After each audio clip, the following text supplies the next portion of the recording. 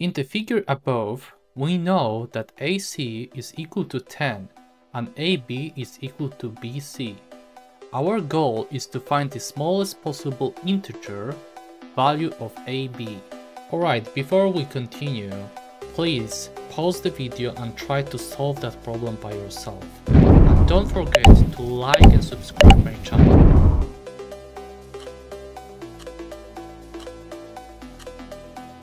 Now I think it's time to solve this problem. According to the Triangle Inequality Theorem, the sum of any two sides must be greater than the third side.